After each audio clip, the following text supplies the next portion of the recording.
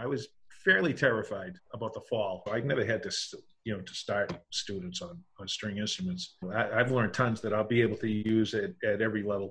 I have such like a short amount of time with my kids. I feel like now I'm like, oh wait, if I just teach them this way, now I have 37 minutes left.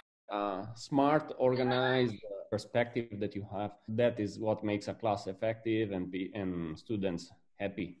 I've just gotten a lot of really good ideas for activities to do with my class. And it's really made me think about my pacing a lot more. Take more time to practice skills and give the kids more time. And you've been like very, very meticulous in the way that you deliver things. So it's like very clear. So whatever I'm doing, I'm practicing that on the violin and viola as well. I can't really appreciate, parts that actually make it difficult to play on instruments. So I feel like that for me has definitely gone up a whole bunch.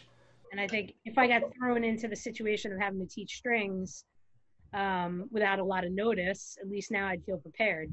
I never thought I'd be so excited to get back to my strings class.